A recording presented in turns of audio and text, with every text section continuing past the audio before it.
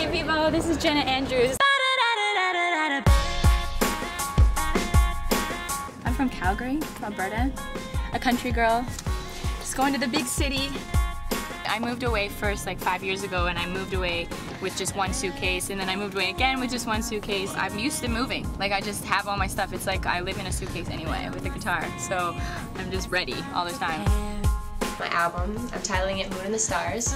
The moon is like a darker, sort of like the dark, the night, and then the stars is the light and the whole, like, sort of like you reach for that dream in the sky.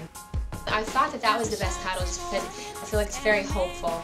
It brings a lot of hope to me anyway, because I've gone through a lot that's been hard, a lot of adversity along this journey.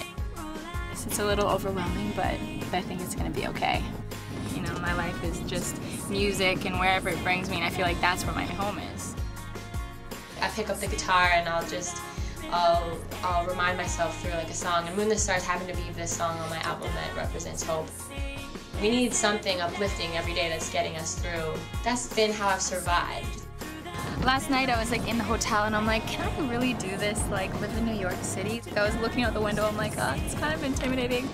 Wow, that's so crazy. New York City is like the dream. I just feel like it's like the next adventure of like finding somewhere to like build a memory of where like the next song comes from.